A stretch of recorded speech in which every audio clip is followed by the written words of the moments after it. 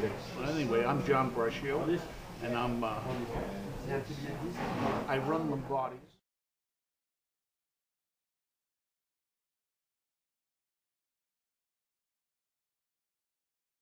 Jerry is my partner, and his grandfather started Lombardi'S in 1905. He actually was in the store in 1897, and he had just a grocery store. Then he put in a pizza oven and started making tomato pies.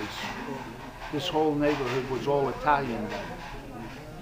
Yeah, and he was actually had a good heart, and he put a lot of people to work when they came from Italy, and he would take trips to Italy and bring back clothes and give donations of money to people that were still in Italy. But Lombardi'S became a staple for Little Italy, as far as all the Italian people would meet there, discuss the day, and a lot of them would stop there and get a pie to take to work with them.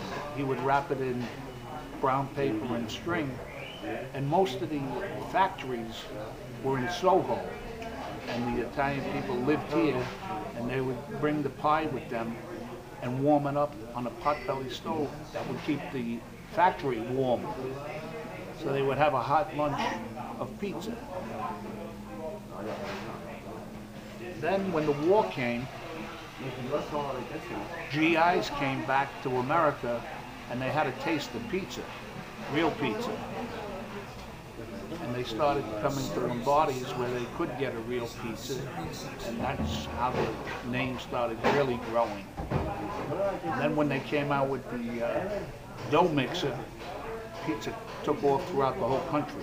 It was easier now to make the dough instead of, because Gennaro used to make everything by hand. I've done it. It's a lot of work. Okay, so that's how pizza really took off through America. And the rest is history. With Gennaro made a good pie, had a coal oven, and used nothing but quality, and that's what we do here. And being the first pizzeria, everybody looks for the hair in the egg. When I say that, they look for something wrong. So every day, everything's got to be A1, the way it was 100 years ago. And that's what we strive to do. So in a nutshell, we strive to keep it the way Gennaro started. And so, how long have you been involved with the place? Going on 19 years. Nice. And my wife started here with me as a waitress. She passed away a year and a half ago. But when we first opened, it was just this hallway and the oven. And we expanded every couple of years from there. But when we first opened, that's all it was. She was the waitress, and I did everything from washing dishes to delivering pizzas. My job now is to make sure everything stays the way it was. Well, so good. So I guess I'm doing a pretty good job, huh? My first time in, I think you're doing a great job. Okay. Anything else you'd like to add? Just that we're going to keep it going for a long time. You own the building, right? I don't own the building, but I have a good lease, and okay. We'll keep going. And if I had to leave, we would get another one just as nice. Okay, fair enough. The name will always keep going. Anything else?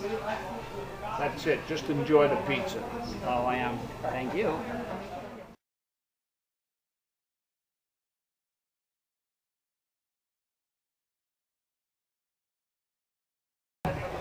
Hello, my name is John Lombardi. I am the grandson of Gennaro Lombardi, who has the first licensed pizzeria in the United States since 1905 in New York City. Historic Little Italy. A little bit about the pizzeria.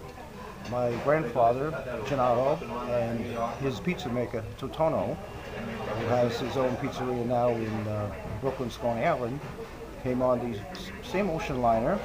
They settled here in New York City's historic Little Italy.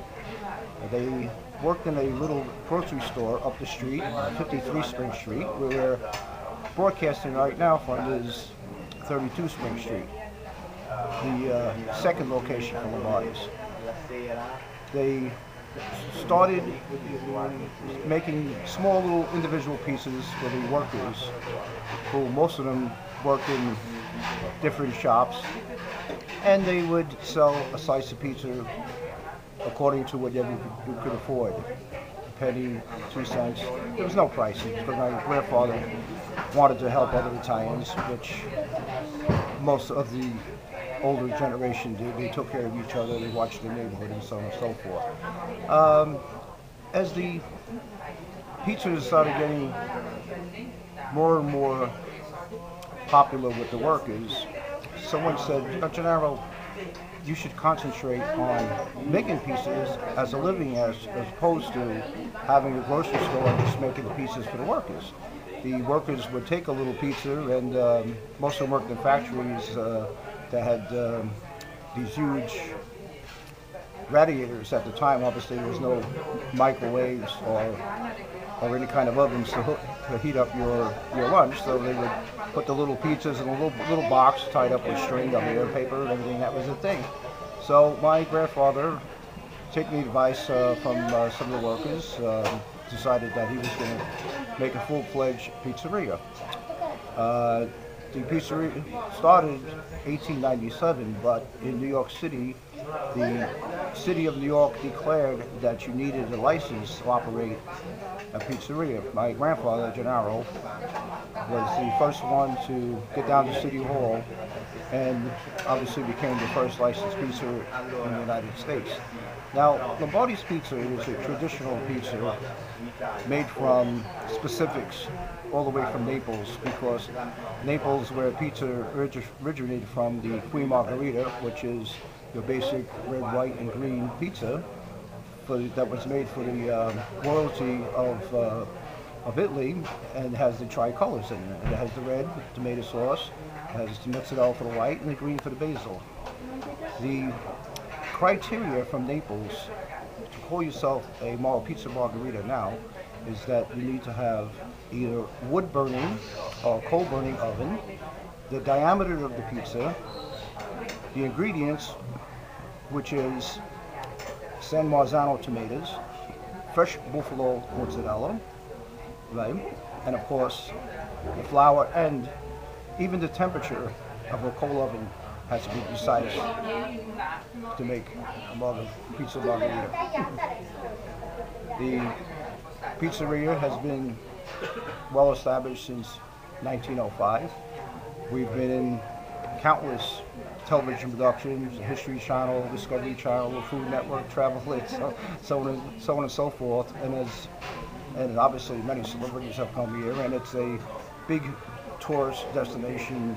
When people come to New York City, the first thing they want is, we want New York pizza. So this one being historic value is coming here. Just a little bit, my childhood, I remember going to the first location, which was across the street as a child, and watching how my Uncle John, who I'm named after, would make pizza. He would actually take the time when he made the pizza. I mean, sometimes you see pizzerias where they fling it in the air. You're really not supposed to rupture the pizza, but you know, that was kind of a shtick with people. He would take the pizza, and after he would pour the tomato sauce or gravy, whichever you like to call it, on the pizza, he would take the time to actually place little pieces of mozzarella on the pizza, taking his time like a deck of cards to deal it like this, and make sure that every part of the pizza had the right mozzarella.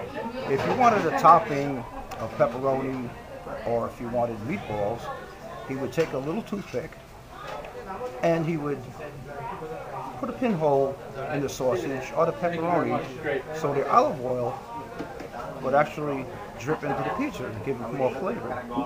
So if you were in a rush to get your pizza, obviously my uncle was going to say, good food takes time, and that's it. He took the time to place the mozzarella, to put the little pinholes into the pizza, then he put it into the oven at the right temperature, which Not sure of the degrees, but I know once a coal burning pizza is up to full running, you can run a locomotive off it. It is that hot.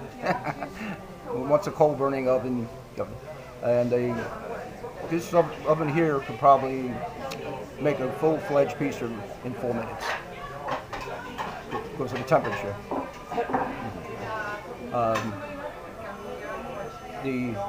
Once again, if you visit New York City, you should come to Lombardi'S Pizzeria. They are the first licensed pizzeria. The ingredients are in standards to the criteria for Naples for the margarita, and it's delicious. It's delicious pie. It's probably something that you're might not be used to. You might be used to going to a regular pizzeria, and you'll see that there's a difference between a gas oven pizza or wood burning or coal oven pizza, and the ingredients. A lot of times you go get a slice of pizza, and it's too doughy, it's too thick. You pick up the slice, and it droops. Olive oil dripping down you. And the crust just droops. It just droops, which right? is disgusting. Sags. The mozzarella is processed block cheese. It just falls off and stuff. Yeah. So getting back to earlier part of Lombardi's, as I mentioned, to Tono, who was one of my grandfather's pizza makers. He stayed with my grandfather from 1897 to, believe, 1924 or 25. At the time, the New York City subway system was extended out to Brooklyn, the furthest part of Brooklyn, called Coney Island, which was a big, and it still is, a big tourist destination, a big amusement park. So Tono had the insight to say that he was going to take his skills and go to Coney Island and open a pizzeria. So around the New York City area, you'll see a lot of pizzerias that still have the coal burning ovens, who were at one time associated with my grandfather or learned from my grandfather. Like who?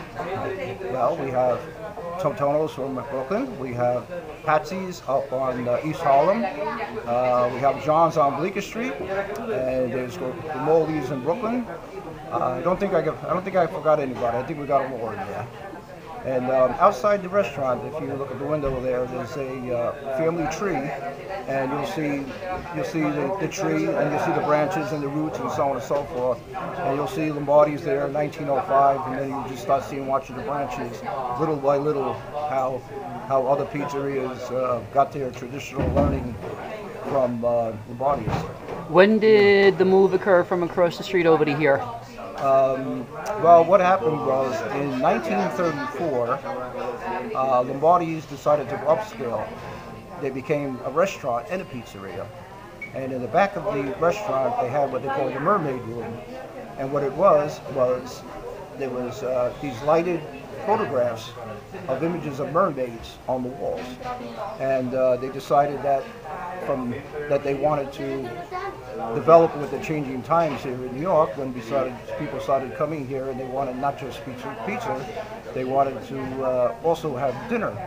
So in 1934, they opened the Mermaid Room, which was in the back of the pizzeria, and even though pizza was still up and running, they decided to add a little more to the restaurant. And believe it or not, a delicacy in 1934 in Lombardi's was chicken cacciatore. Yes, I know, it was a delicacy. Hey, done right, it's a good thing, don't laugh. No, of course not. What happened was that over the years, probably from the 80s, I would say, when all the proverbial corporate greed, in the uppies or whatever you want to spell, most of them had all this spending power and stuff.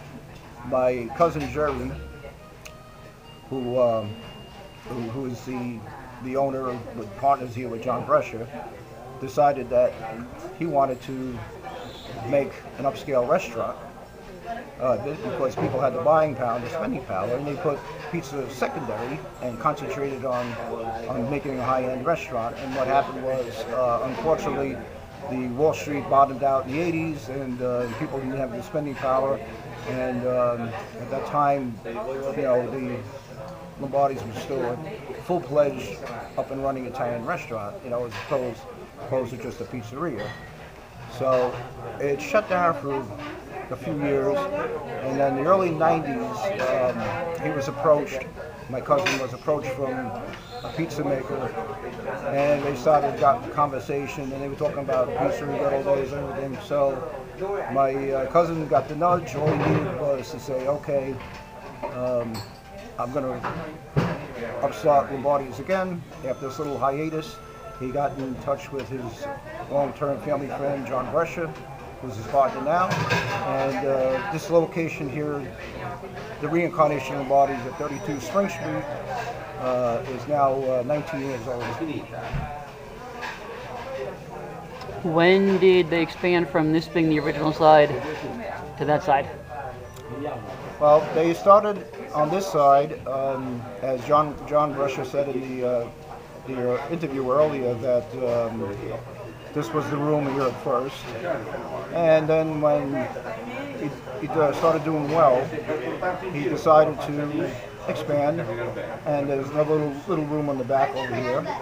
Okay, and then he decided to make next door, which became available. He started making a little cupcake store. The cupcake store didn't last too long, so he says, you know what, the pizza is doing well. I'm going to take that store out, put a bar in there, add more table space. So there are now 3 rooms here and a basement, 2 that you can also sit in, and there's also a upstairs now. So there are 5 rooms in this restaurant, so it just shows you how Lombardi'S expanded over 19 years. Anything else? I think we pretty much got it, right? Well, I think so, unless you have some other questions for me. No, I think we pretty much covered it. 'Cause